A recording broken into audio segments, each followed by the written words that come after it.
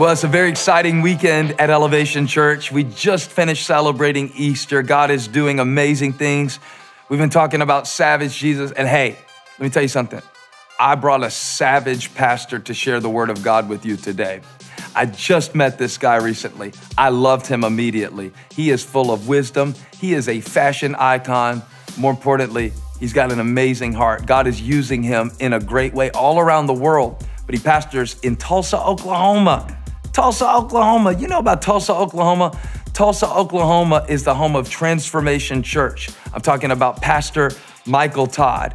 He and his wife, Natalie, have been giving leadership to that church now for several years, and God is really raising him up. And recently, God put it on my heart. It was time for Elevation Church to meet Pastor Michael Todd. So I know you're gonna be blessed today by his word. I know you're gonna feel his warmth, but I wanna show a little Southern hospitality, or Canadian hospitality, or Floridian hospitality, or maybe you're watching this somewhere else in the world. Wherever you are, I want you to show some great Elevation Church love to a great man of God, Pastor Michael Todd. Come on, let's welcome him as he comes. Hey, it feels like home in here. I am so excited to be here with you. And as you already know, my name is Michael Todd. Something you may not know, I'm black.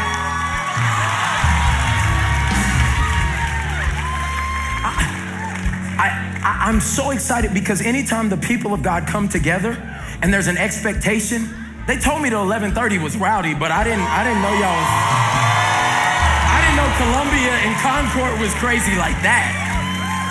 And I believe God has a word for us today. So I want you to prepare your section. I want you to find 3 people and say, get ready. High five them and tell them, get ready.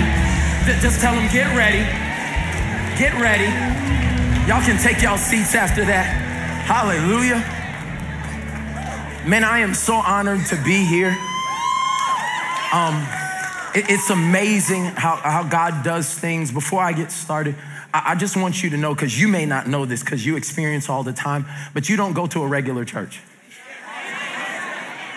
Like, oh yeah, Elevation, that's where I go. That ain't regular. You have 2 of the most dynamic leaders in Pastor Steven and Holly Furtick. Oh, you can give it up. Their leadership, this team, I mean, it's so phenomenal. In their absence, you can still feel their heartbeat.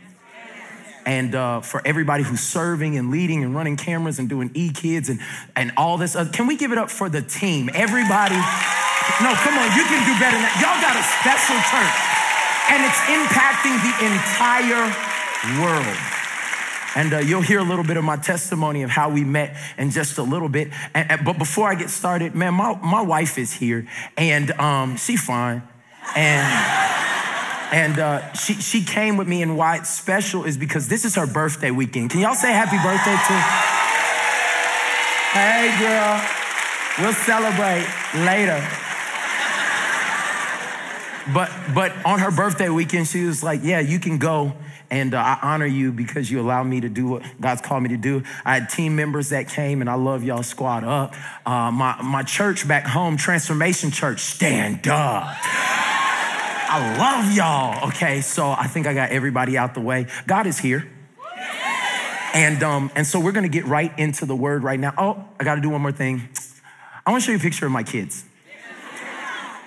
This is my family right here. My daughter is 4. She's Isabella. My son, he's got a ponytail, but that's a boy. That's MJ. And then my 6-month-old, that's Ava Ray. And the reason I showed you that, because statistics say if I show you pictures of my family, you'll listen to me more. Okay, here we go. We're gonna have fun today.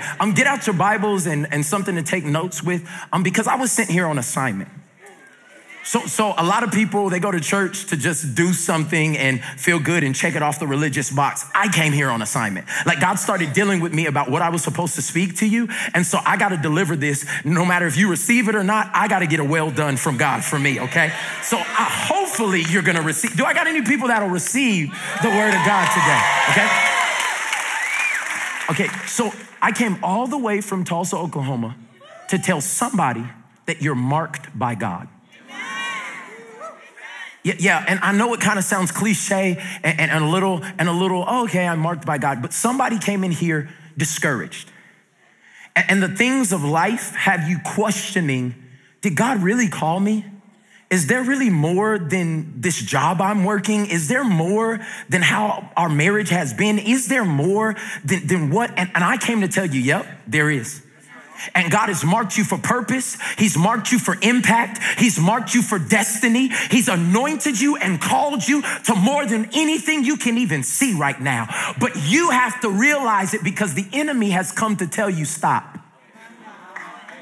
Quit. You're too old. Maybe if you were in your 30s, your 20s, but what God's gonna do with you in your 60s? She said, yes, me. Thank you, Lord. No, I'm serious. Like, what is God gonna do after the second bankruptcy? Can God do anything after the second marriage? Can God do, come on, y'all. There's some people in here, they denied me for the college I wanted to go through 4 times. Like, how am I ever gonna, and I came to tell you that no matter what the denial was, God still marked you. No matter what the trial is, God still marked you. No matter what you're facing now, you are marked. Somebody just say it with faith. Say, I'm marked. I'm marked. Ooh, y'all going, I like this 11:30. Y'all all right with me. And this is the thing when I started to think about people in the Bible who were marked by God, anointed.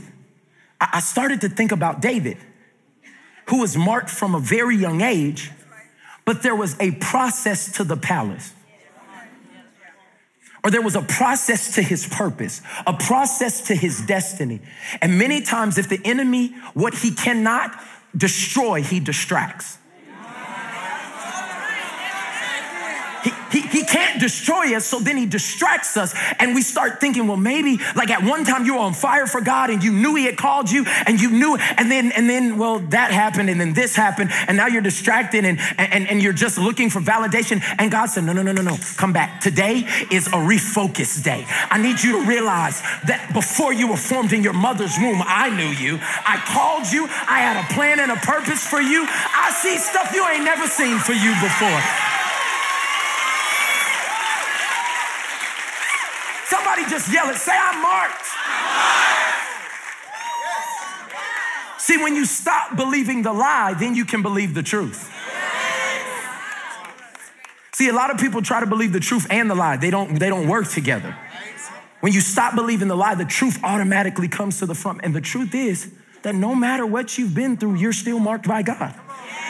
And so right now, I want to read 1 Samuel 16. And let me give you some backstory. There was a king named Saul. He once was marked. He once was anointed by God. And a lot of people give Saul a bad rap, like he was just a bad guy from the beginning. No, God called him. But he started doing things his own way. And God lifted that anointing from him. And Samuel was a prophet at the time. And he was like, man, I anointed Saul. He was supposed to be the man. And then God said, Samuel, stop crying over him. I'm anointing somebody else. I'm moving my anointing. He's still going to be in leadership, but my anointing is taken from him. Can I just put a pin right there in a point? You can still have people in leadership without God's anointing. Just because they got the title don't mean they have the anointing. Okay. Now you thinking about somebody else, I'm talking about you. Oh, they didn't like that at Asheville. Y'all didn't like that? I'm sorry. All I'm saying is he started doing things his own way, and so God had to bring somebody else. He had to mark somebody else for what he was trying to get done in the earth. And what ended up happening was he goes to Jesse's house, and he's planning to find the next king of Israel at Jesse's house. And so that's where we pick up. It says, verse 6, it says, when they arrived, Samuel took one look at Eliab and thought, surely this is God's anointed. But the Lord said to Samuel, don't judge by his appearance or his height, for I have rejected him. The Lord doesn't see things the way you see them. Isn't that good? that God doesn't judge you by your education and doesn't judge you by the number of Instagram followers or zeros in your bank account. See, look what he tells them. He says, people judge by the outward appearance, but the Lord looks at the heart. It's good news for all of us. Then Jesse told his son Abinadab to step forward and walk in front of Samuel. But Samuel said, this is not the one the Lord has chosen. Next, Jesse summoned Shimei. Yeah, that's my boy right there. That's the one that's like his daddy. But Samuel said, neither is this the one. Jesse's like, all my sons, failures. But Samuel said to Jesse, the Lord has not chosen these. Verse 11, then Samuel asked, are these all the sons you have? He said, well, they're still the youngest. Jesse replied, but he's out in the field watching the sheep and the goats. See, it's funny that his father didn't even call him by his name. He defined him by a characteristic that was unattractive. Like many times when you're marked, people look at what you've done or what you're doing and try to sum you up as that's what you are. Oh, she's the one who was divorced and he's the one who's been in bankruptcy. He said, well, is there another? Oh, you talking about her that's kind of like this tall, that big, and got the bad attitude. Like people not even saying his name, but describing what they've been through. But isn't it beautiful that God doesn't even care about that? Look at it. He said, he's the one out there. He's watching the sheep and the goats. He don't smell that good. And Samuel said, send for him at once, and we will not sit down until he arrives. All the brothers was like, dang, we can't eat. So Jesse sent for him. He was dark, handsome, had beautiful eyes. Get the picture. And the Lord said, this is the one, anoint him, mark him. So as David stood there among his brothers, Samuel took the flask of olive oil he had brought and anointed David. He marked David with oil.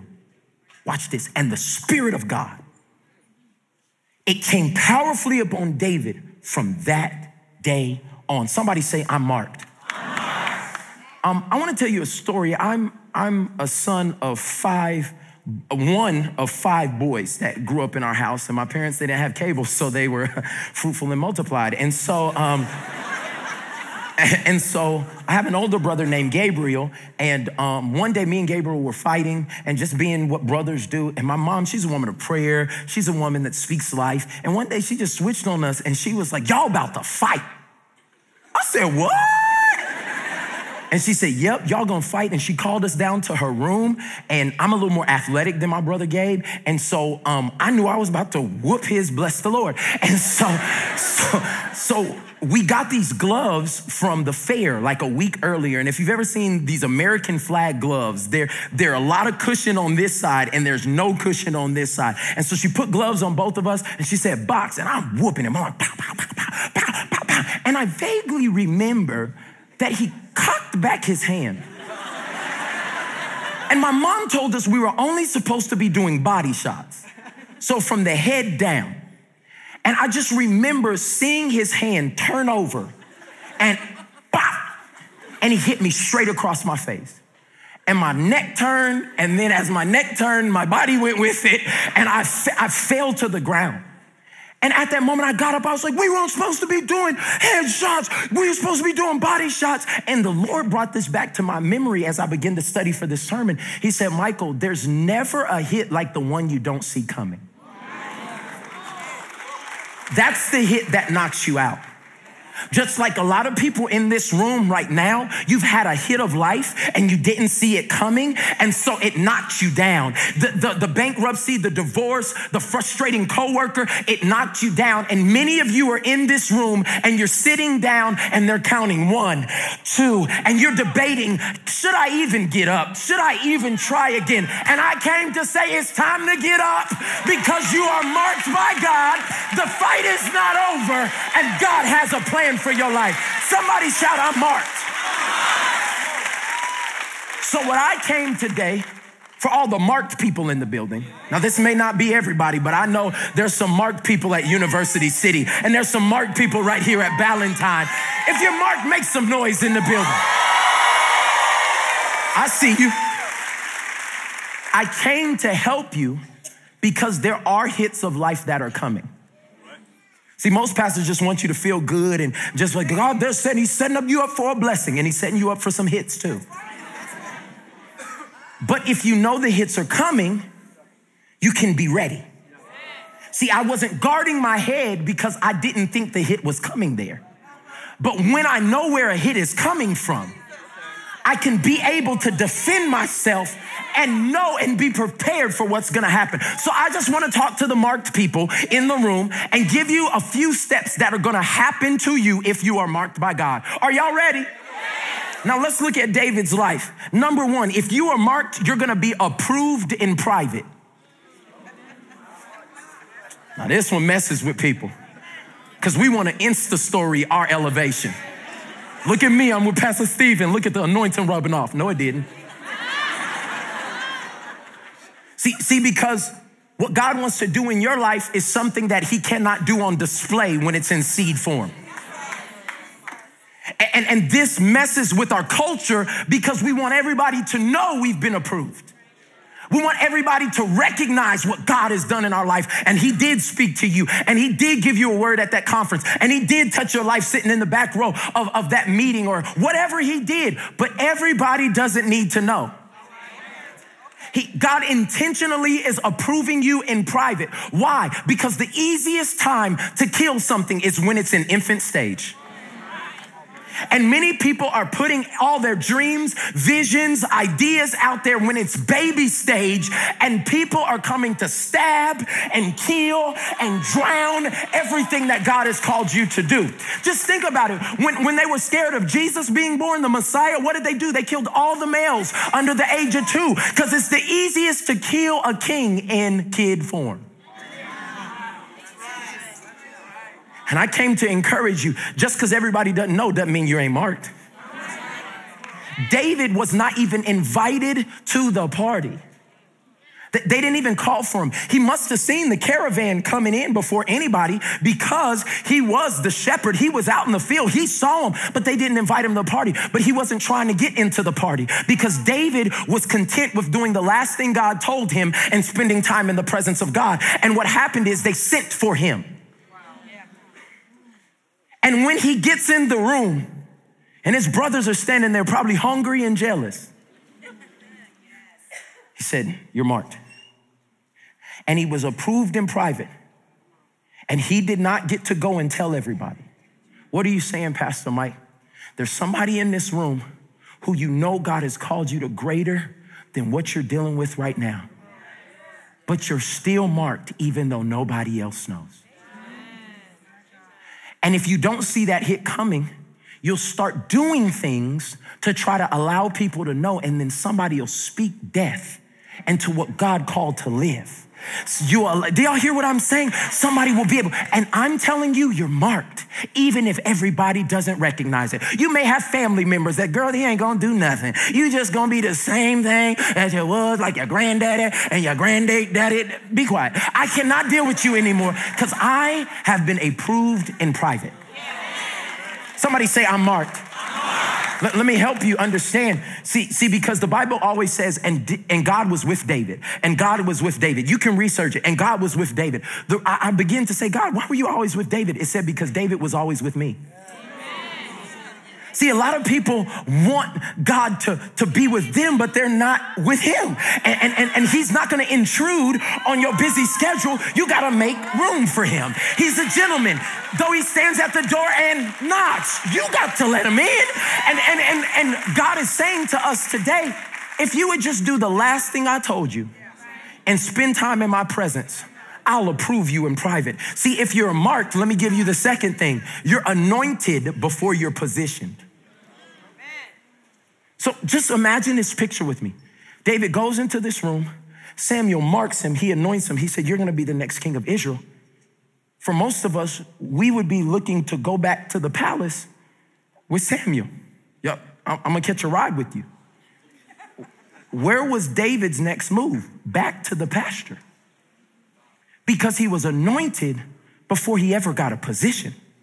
And see, most of us feel like No. I'm anointed, so now it's time for me to be on the platform. I'm anointed, now it's time for me to be the CEO. I'm anointed. You just said, I'm gonna be the next king of Israel. Let's go. Like, we're trying to do it at that moment, but what God is saying is, I wanna anoint you, and then I wanna send you back into the sphere of influence that you came from to make a difference there.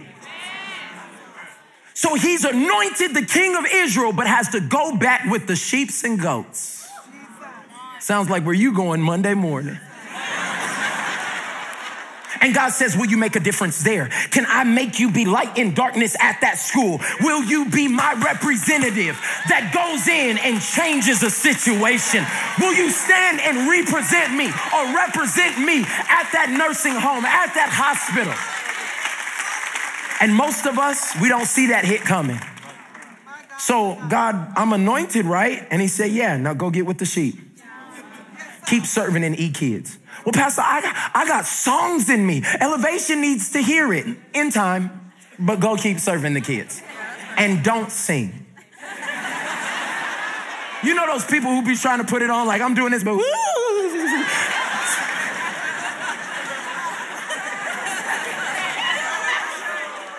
Why? Because what God wants to do in your life, he wants to get the glory for. And so really the problem is, and really the question is, how are you waiting? Because you're anointed. But how are you waiting? And most of us wait like this. Oh my God, I'm waiting on you, Lord. Do it again. Like, keep singing it, do it. But I don't think it's like, how are you waiting? I really think it's, how are you waiting? At your service, God. What do you want me to do? You want me to give that? You want me to go pick them up? You want me to keep serving them? Because at that moment, it's a heart check. And he says, can I mark you, but then send you into a place that doesn't look like where you're going to be? And that's the battle, because many times our expectation and our experience don't match. God, how I'm supposed to be a CEO and philanthropist, and I'm supposed to pay for people's stuff, but I'm sitting here looking at all this debt, and God said, I'm the miracle worker. I need your obedience. And so I just wanted somebody in here to realize that if you're marked, and I know there's a lot of people in this room, that you're gonna be anointed before your position. And so the scripture I wanna give you is Proverbs 3:5, to trust in the Lord in this waiting process with all your heart. And don't depend on your own understanding. It's not gonna make sense. Well, I just can't figure it out. Like, if God really wanted me to be this, then what? You're not gonna be able to figure it out. He's looking for a hot heart posture, not a plan from you. Trust in the Lord with all your heart. Lean not to your own understanding. Acknowledge God in everything you do. And then it says he will direct your path. Every marked person in the place, just say it with a little more faith. Say, I'm marked. Yes, coming. If you're marked, let me give you another thing. You become the answer to a problem. See, so David goes back to the field. He's doing the last thing God told him and spending time in the presence. I want you to see how pivotal this is. Like, some people, I get questions all the time. Well, Pastor Mike, what do you do if you just feel like you don't know what to do? Do the last thing you know God told you to do and spend time in the presence of God. That's what David did. He didn't have a GPS or a map to his purpose. He just was doing the last thing, and watch what happens. He becomes the answer to a problem. Saul is now being tormented by evil spirits in the palace. And you got to read 1 Samuel 16, 17, 18. You just got to read the whole thing. I don't got time to go through it all. But he's being tormented by evil spirits in the palace. And one of his assistants says, hey, maybe we should get a guitar player in here or a skilled musician to be able to torment these evil spirits. And then one of the guys was like, well, do you know anybody? And he was like, yeah, Jesse has a boy named David, and he be in the field all the time just, and he'd be welling. And so I think we can go get him. And now watch. David did not fill out an application to go to the palace. He did not use connections to get in the palace. Because he was doing the last thing God told him and spending time in the presence and perfecting what was in his hands. Do you understand what I'm saying? They sent for him. What are you trying to say, Pastor Mike? When you are doing what God told you to do, you will never have to vie for your position. They will send for you. Yeah, I know that don't work with the ambitious culture that we got. Be on your grind and your hustle and all this other stuff. They'll send for you. They sent for David. And I want you to see this, because David did not come to the palace with nothing. He came as the answer to a problem. And some of us are sitting here so deficient in skills God gave us. You don't even work on it no more. If he couldn't play, he wouldn't have even been invited to the palace. Do you understand what I'm saying? But in the pasture, he was working on what was in his hands. And he went to the palace. Now watch, the place that he already knew he was called to be in. He did not go as a king or a prince. He went as a servant. What are you trying to say, Pastor Mike? God will allow you to taste your future, not as a person of interest, but as somebody to serve. And many times we get frustrated because we know we're marked and we're supposed to be on the platform and we're supposed to go to this height and we're supposed to be there. And God said, yeah, and I want you to go there and I want you to serve somebody. You ain't going to get the mic. You're not going to be in the meetings. You're going to, and see, this is the thing. The platform is just a raised position of what I would do down here. If you don't do it down here, God's not going to allow you to do it up here. If you're not nice down here, he's not going to allow you to be nice up here. If you won't love down here. Do you hear what I'm saying to you today? And so God is telling you, he said, I need you to go ahead wherever you are to be the answer to the problem. Some of you right now need to go back and serve people and ask for nothing. Ain't no connections in this. It's because God's moving and molding and making my heart right now. I don't need your approval because I was approved in private. I don't need your title or your position because I'm anointed before I'm positioned. And what am I doing right now? I'm becoming the answer to a problem. Can I give you a secret? David was qualified for another level of promotion because he tormented what tormented his leader. You want to know how to go to another level? Find somebody that you call a leader and torment what torments them. And God says, that's the heart I'm looking for. That's the person. Children, high school students, torment what torments your parents. Them dishes is always dirty. And you hate raising hands. Like everybody, I hate them too. But make up in your mind that anytime there's a dish, I'm a torment what torments my single mother who works 2 jobs and tries to come here. Watch what God will do in your life. That boss that you don't like and does not like you. Do you hear what I'm saying? And you're like, Pastor Mike, no. She is ugly and she is mean and I can't stand her. And like, is that person? I want you to go ask them on Monday, what is your biggest challenge? And don't ask for a pay rate because God's trying to work on your heart. So if you're marked, you're going to be the answer to a problem. If you're marked, let me give you another point. Your opportunity is going to be wrapped in obedience. See, David now is tormenting all of Saul's demons, and he's got dual duty. He's humble enough to be working in the palace serving, but still coming back and helping his father with the sheep. And remember, I told you, you'll be sent for. So one day he comes to his dad's house because humility is a big thing to God and it's a big thing to David. And so he's there and his dad says, hey son, could you do me a favor? Your brothers are off at war right now. Could you take them some grilled cheese sandwiches out there to them and the captains? And for most of us, we would fail that test because I'd hit my dad back with like, yo, you already know, bro, I play at the palace. I mean, you want me to be Uber Eats for my brothers? Get out of here, bro. Like, get somebody else to do this. But David was lowly in spirit. And he said, I can still have a position or a platform that people look at, but I'll still do what I used to do. And this is the thing. A lot of us think we're regressing when we go back and do things that we used to do, but a lot of times it's a test to see, do you still have the humility that you once had? You used to work in the parking lot, but you won't get it. It's too cold. Oh. You used to would serve at an old folks' home, but now the way they eat makes you nauseous. Oh, come on. And you say, no. God goes from glory to glory to glory, but you've been at the same level. Maybe it's because you won't go back and do things that you once did.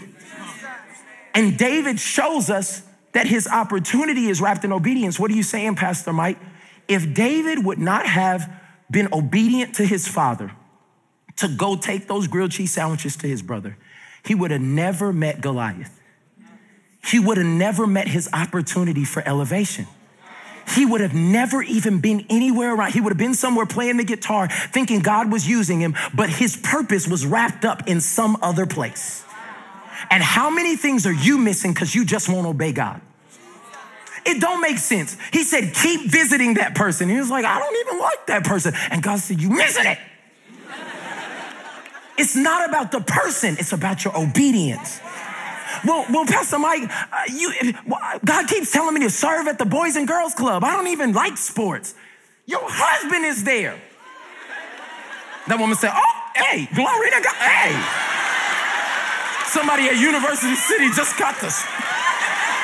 They Googling, where's the nearest Boys and Girls Club? See what I'm finding out is that obedience is never about the other person. It's about God getting your heart. And your next opportunity is wrapped in obedience. Now, this is only if you're marked. And let me just throw in something bonus for some of you that are here and you feel like God's calling you to something else. 1 Samuel 17, verse 20, it says, so David left the sheep with another shepherd and set out early the next morning with the gifts as Jesse had directed him. It's funny because when God gives you a call, it says that David left the sheep with another shepherd. God never asked you to leave something undone to do a new thing. The church is so messy about that. God called me to this, and this is just falling apart. But stewardship is the heart of God. And David left his responsibility with somebody else because he knew God was trying to work something in him for where he was taking him. He started in the pasture, but he knew he was going to end up in the palace. But there was, everybody say, a process. So when you're marked and you're going through this process, let me give you my next points. You're elevated through obstacles. And this is the one that takes most people out. Because we're taught, especially in Western culture and in the church, when we see an obstacle, retreat. And that's what the entire nation of Israel was doing. The whole army saw Goliath. He goes to deliver these sandwiches and he sees the whole army out there, and Goliath for 40 days is talking about God, and the whole Israelite army is frozen. Like, man, this dude is talking about our God. And David walks up with these sandwiches like, here, bro. Who is that? What you say? What you say? Do y'all hear him? And he's like, yeah, he's been doing it for 40 days. And y'all ain't done nothing? Who is this uncircumcised Philistine? That was cuss words back then. Y'all know, this uncircumcised. Like, it would be like, you know what I'm saying? The parental sensory. Like, and David says, I'm not about to sit here and listen to this dude defy my God. So where thousands took a step back because they saw an obstacle, David took a step forward because he saw an opportunity. Obstacles and opportunity are almost the same depending on who's on your side. So when God's on your side and they give you a diagnosis of cancer, that's the opportunity that God says, step forward. I'm about to be your healer. I am going to be the one who gets the glory out of this. When debt is in front of you, God says, don't retreat, step towards it. I'm Jehovah Jireh, your provider. I will meet every one of you. Oh, I hear somebody getting excited because your obstacle is no longer an obstacle. Because if God is for you, who can be against you? I dare somebody to give God a shout of praise in this place. Yeah, come on, somebody give God a shout of praise. Step towards it. No longer, because we're marked, will we step away from the obstacle. We step towards it because we know who's on our side. And so David, y'all sit down. David is now sitting here looking at what everybody else calls an obstacle, and he sees an opportunity. Now, why does David see an opportunity? It's because when David was in the pasture and nobody was looking, God taught him some things behind closed doors. What are you saying, Pastor Mike? God's gonna teach you some things behind closed doors. And he said, I'm gonna take him out. And Saul said, man, you're just a boy. You can't do this. And he said, that's funny you say that. That's crazy. That's crazy. Your army ain't doing that. So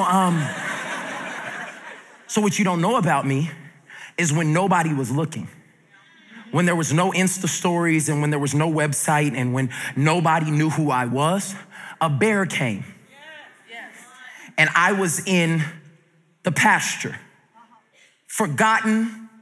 Nobody invited me to the party, but the Lord taught me how to do some crazy stuff with a slingshot and some rocks. And then a lion came and they thought it was gonna take me out, but I was just getting prepared. This is the first time y'all gonna see it, but this is a rerun for me because God has taught me some stuff when nobody was looking. When I was in the pasture, he taught me how to take what I had and do something with it. And I'm telling somebody that you don't need everybody to see, but at some point it will be televised and God will get the glory because of what he taught you in the pasture. Somebody yell, I'm marked. Woo! See, that's what you gotta realize. When you're elevated through obstacle, he's not gonna put something new in front of you, in front of everybody. That's why you have to steward over what you have now like everybody's watching. Because God said one day, I'm gonna need you to do this in front of everybody and you can't flinch. You gotta be so sure of what I've given you because nobody else would do it. I need you to do it. You may be the first one in your family to walk in purity. And they're gonna tell you you can't do it. And he said, I've been teaching you this on the backside of the mountain. When Dwayne came, he was the bear. And when Rico came, he was the lion. And you kept it together, clink, clink. And do you hear what I'm saying?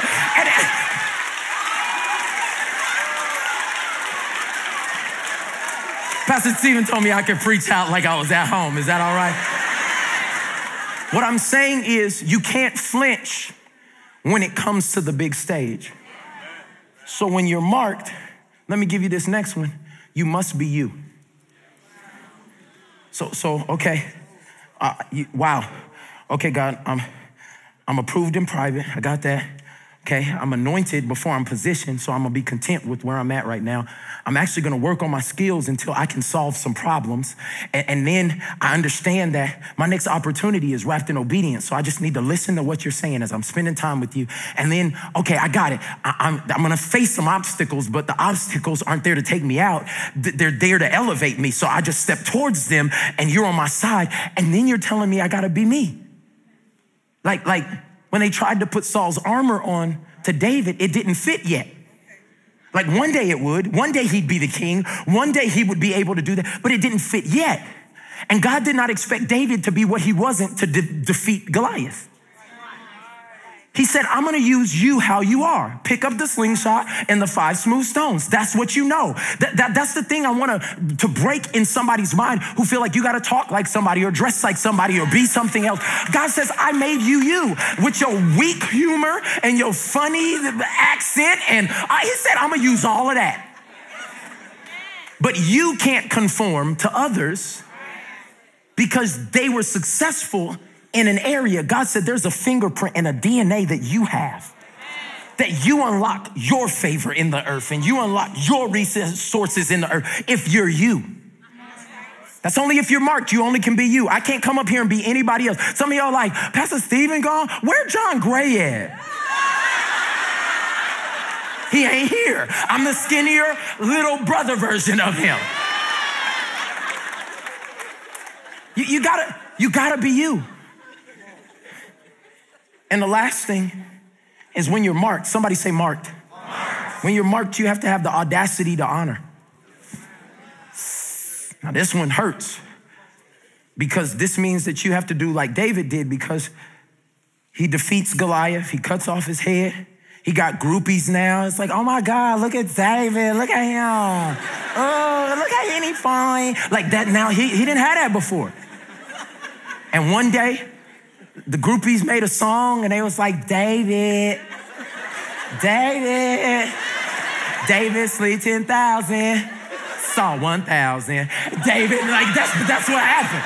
That's what the Bible says, read it.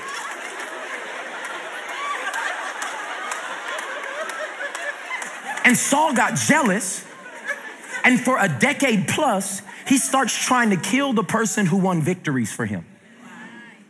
What does this say to you? That many times the people that you've been fighting for and the relationships you've been fighting for and the things that you've been trying to keep together, at some point, if they turn on you, know you're in good company. It hurts and it feels like you have to go on the run, but this is one of those hits. See, if you don't see this one coming, your bestie will take you out of the game. I thought you believed in me. And they walk away.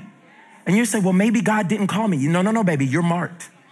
God has a call on your life before you were formed in your mother's womb. He wants to get all of that out of you.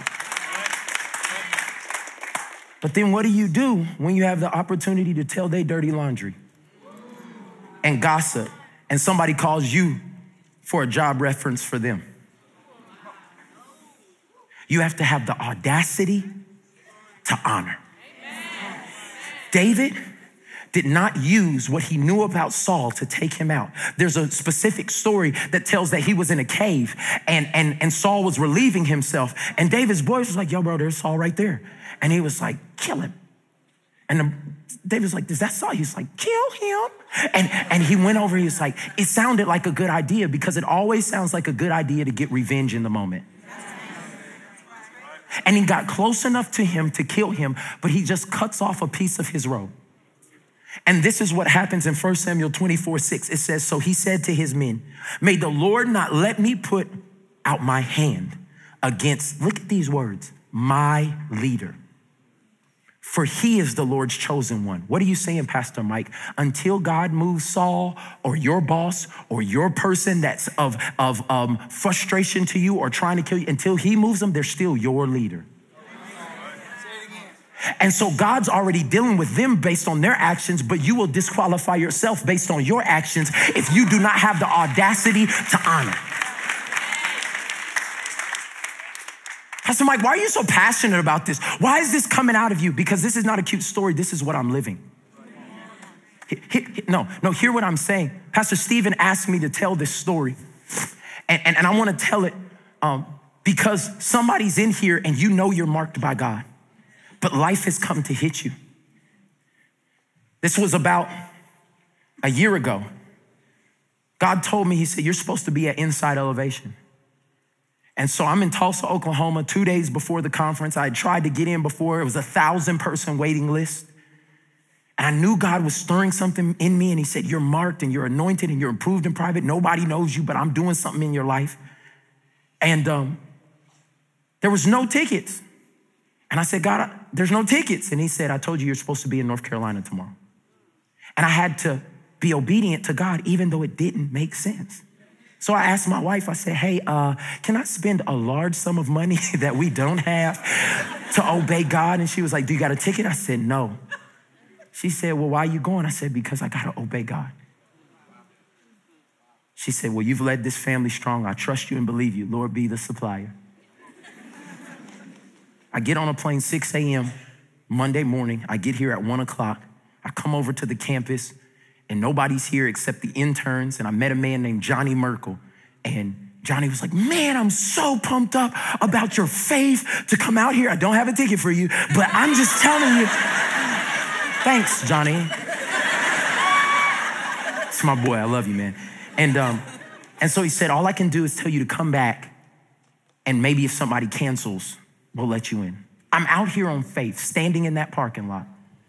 5 o'clock, can't let you in. 6 o'clock, can't let you in. 7 o'clock comes, and I hear the bass start rumbling. And I said, God, I thought you told me I was supposed to be here. He said, I did. Wait on me. Wait on me. So I'm standing in the parking lot, and I said, well, if I'm not going to get in, I'm going to be the resurrected king is resurrecting me by your spirit. I'm outside, and I was just like, at least I'm going to get my worship experience in on the parking lot. 7:05 comes, and they say, somebody canceled, and we can let you in. I didn't have a seat in the auditorium. And I start coming in and I'm looking at everything. I was like, God, you're so faithful. And I walk in this tunnel and I come to this seat right here. And for a day and a half, I sat in this seat. And Pastor Steven began to speak into my life. And he said, you're going to win from within and you're going to go pro. And God began to download into me everything that I needed to go back and finish my assignment. And then come August 2017, I was so impacted that I went back, I bootleg recorded it so I could show my whole staff, forgive me, but I was just so impacted by what happened. And I like to thank people that impact my life. So I was like, man, I want to thank Pastor Steven. God, if you give me an opportunity. August comes around.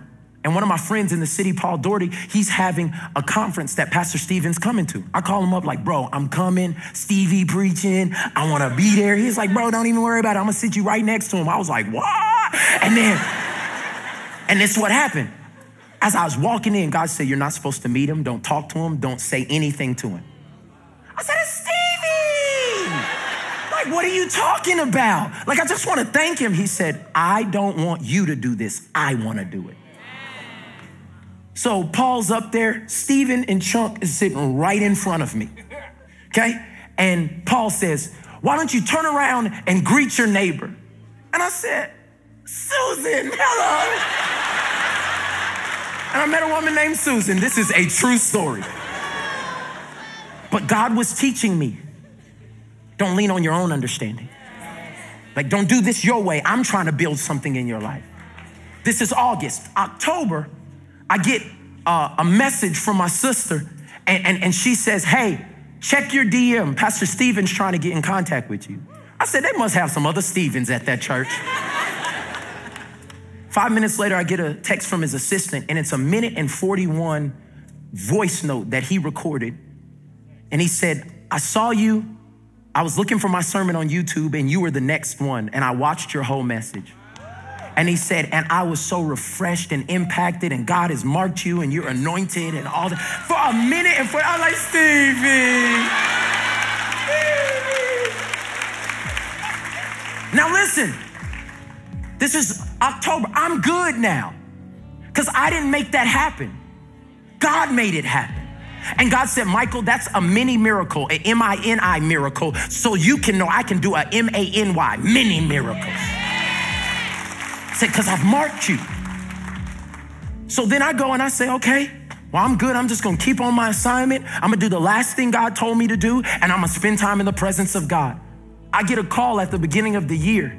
My secretary, I'm in the office. She said, Mike, elevation is on the phone. I said, don't even play with me. Don't even do that. She said, they want you to come do all of their weekend services the week after Easter. There you go. I said, what are you saying to me? She said, they want you to come. And at that moment, I realized that God was writing a story that no man could get credit for. Okay, so watch what happened. We were already planning on coming back to Inside Elevation with a team of people. They called and said, hey, we want to actually host you when you come this time. I said, what you mean host? We have seats for you. We want you to be refreshed. Pastor Steven wants to meet you. And at that moment, it was just like I had a surreal moment. God said, I'm the one that can take you from not having a seat in the auditorium to 12 months later, being escorted to a seat with your name on it. Oh, y'all better hear me in this. Y'all better hear me that God is the one that is over your elevation. You are marked, you are called, you are chosen, and you are anointed. But will you let God do it? And I stand here before you today, not as somebody who's a professional minister. I stand before you as somebody that was marked and approved in private. And God raised me up. He gave me an elevation. Hear what I'm saying to you. He's no respecter of persons. That if you will go through this process of allowing God to do this thing, he will do things that nobody will believe. And he gets all the glory. Come on, let's give God some praise in this place. If you know you're marked, if you know God's gonna do it in your life. Hey, thanks for watching. 2 things I want you to do. First, click our logo to subscribe to this channel so you don't miss a single video. Second, you can click the Give Now button to support the ministry, and we'll be able to continue reaching people all over the world. Thanks again for watching.